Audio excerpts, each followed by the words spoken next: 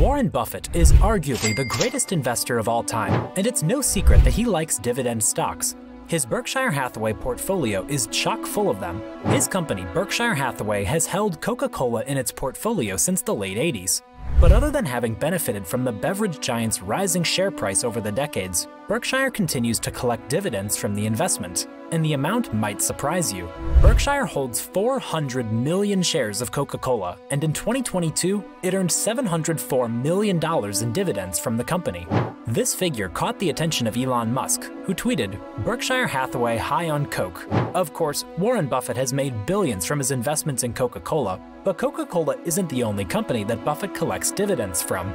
There are others that yield more profits to the investor, so ensure you stick around to the end to know which stocks held by Buffett's secret portfolio rake in $4.84 billion in annual dividend income. For decades, seasoned investors have known that dividend-paying stocks can make or break their portfolios. Earlier generations of investors favored dividend investing, and while those earlier generations enjoyed generally higher yields than those available today, there are still plenty of benefits to a dividend investing strategy.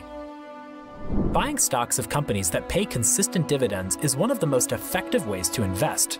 And because returns seem slow and steady, some might even call dividend investing boring. But steady returns are never boring. The best part?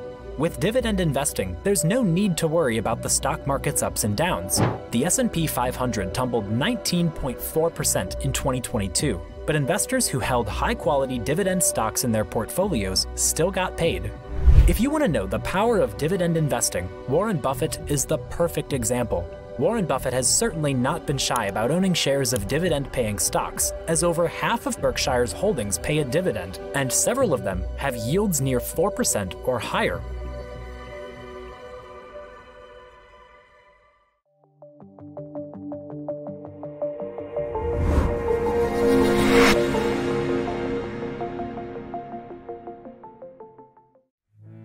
The energy stock Chevron has been aggressively bought by Warren Buffett and his team over the past 2 years. So far, Chevron yields $964,107,966 in annual dividend income, and with one more boost, Buffett's company could be looking at a cool $1 billion in annual dividends. Warren Buffett's seemingly newfound love for energy stocks looks to be a bet that crude oil and natural gas prices will remain above their historic norms. For that to happen, disruptions to the energy supply chain would need to persist.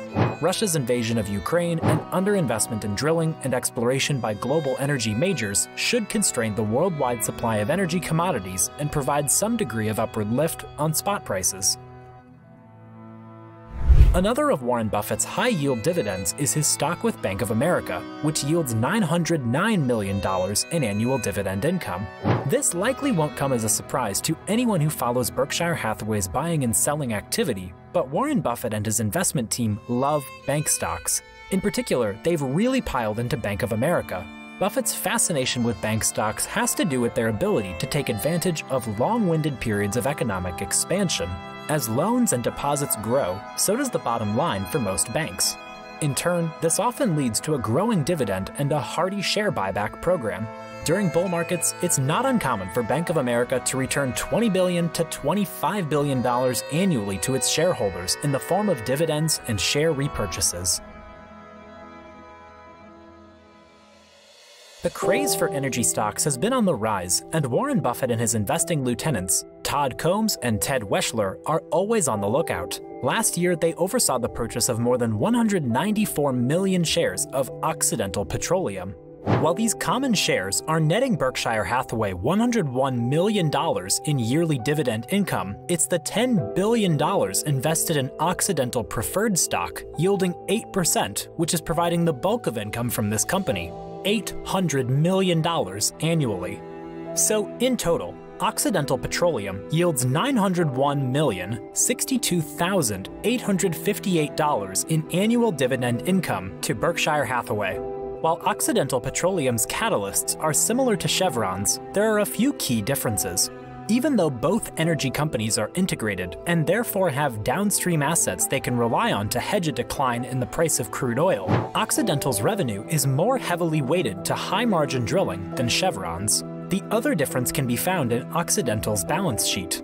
Normally, the Oracle of Omaha and his team avoid heavily indebted businesses. Even though Occidental has reduced its net debt by $15 billion since the end of March 2021, it's still sitting on $20.5 billion in net debt.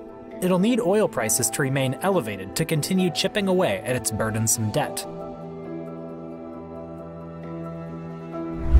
Another big-time income producer that should come as absolutely no surprise to most investors is tech stock Apple. Apple is Berkshire Hathaway's largest holding by a considerable amount and is on track to provide $842 million in dividend income this year. Apple is arguably the most valuable brand in the world. In particular, since introducing 5G-capable versions of its iPhone in late 2020, Apple has accounted for around 50% of the US smartphone market share. It's innovations like these that keep customers loyal to the brand and generate mountains of operating cash flow. But Apple's true lure, at least in the eyes of Warren Buffett, might just be its unsurpassed capital return program. Aside from doling out one of the largest nominal dollar dividends among publicly traded companies, Apple has repurchased $554 billion worth of its common stock in a span of 10 years. Buying back that much stock has provided a nice lift to Apple's earnings per share. Warren Buffett and his team are also raking in a boatload of annual dividend income from beverage stock Coca-Cola. Coke is Berkshire Hathaway's longest-held stock since 1988, and it'll likely be increasing its base annual payout for the 61st consecutive year in 2023. Berkshire holds 400 million shares of Coca-Cola, and in the past year, it earned $704 million in dividends from the company. The biggest competitive edge working in Coca-Cola's favor is its geographic diversity. It holds a 14% share of all commercial beverages in developed countries, which leads to strong pricing power and predictable cash flow. Meanwhile, Coke maintains a 6% share of all commercial beverages in emerging markets and is able to take advantage of higher organic growth rates in these regions. With the exception of North Korea, Cuba, and Russia, Coca-Cola products are available for sale in every other country right now. Additionally, Coca-Cola's marketing has been on point for decades. Whether it's using social media to connect with young adults or leaning on its holiday tie-ins to captivate a more mature audience, Coca-Cola is one of the few brands that can easily transcend generational gaps and engage with consumers. The sixth company that's allowing Warren Buffett to rake in a collective $4.84 billion in annual dividend income is consumer staples stock Kraft Heinz. The company behind such brands as Kraft, Heinz, Cool Whip, Kool-Aid, and Oscar Mayer helps Berkshire Hathaway collect $521 million in yearly income. On the one hand, Kraft Heinz has been a prime beneficiary of the COVID-19 pandemic. With people choosing to eat at home more often, the company's vast assortment of prepackaged meals, snacks, and condiments has helped its pricing power.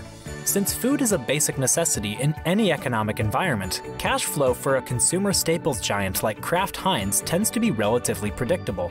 However, Kraft Heinz is also one of Berkshire Hathaway's riskiest and possibly worst investments. Kraft Heinz's balance sheet is weighed down by debt and goodwill, which leaves it little flexibility to reignite interest in its brands. Warren Buffett has evolved as an investor since launching his original partnership in 1956. Back then, his portfolio was much smaller in size and allowed him to pursue the greatest inefficiencies he could find in the market, almost regardless of the stock's market cap. He focused intensely on finding stocks trading at cheap valuations. Now, he is known as the greatest investor who ever lived. I hope you enjoyed watching this video. If yes, let us know by giving it a thumbs up. Also, subscribe to our channel to watch more interesting and entertaining videos like this one.